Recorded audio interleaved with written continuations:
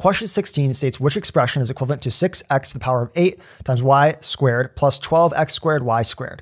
What you're going to do here is you're going to look for common factors that you can pull out of each of these. So as we can see, we have y squared in both of them. We also have 6 and 12, which we can pull out as 6 from 12. We also have x to the power of 8 and x squared. Okay, so the way that we're going to do this is we're going to pull 6 out, we're going to pull x squared out, and we're going to pull y squared out. Now, we still have to multiply, get this equation still. Okay, so what do we have to multiply by here? Well, we're going to need x to the power of 6 still to get to that x to the power of 8. Keep in mind that this x squared times this x to the 6 is what's going to give us x to the power of 8.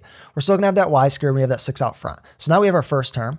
Now, we know that we also have to have another term because we have 6 here, but we have 12 up here. Okay, so to get to that 12 there, we're going to have to add 2, and we still have x squared and y squared here as well. So we see that we're ultimately going to end up with 6x squared y squared times x to the power of 6 plus 2, which we see is going to be answer choice C.